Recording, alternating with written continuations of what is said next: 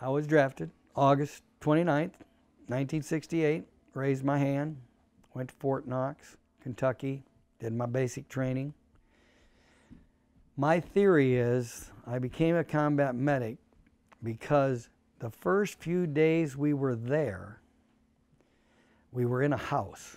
The guy that was kind of like the house father had just returned from Vietnam,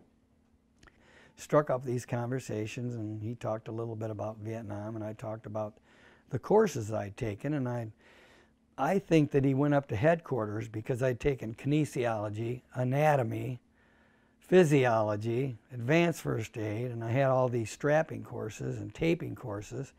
excuse me, to learn how to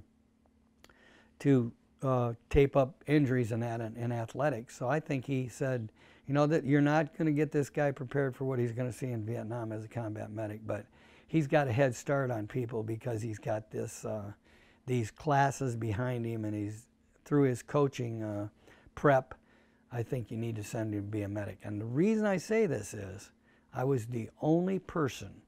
in my graduating basic training class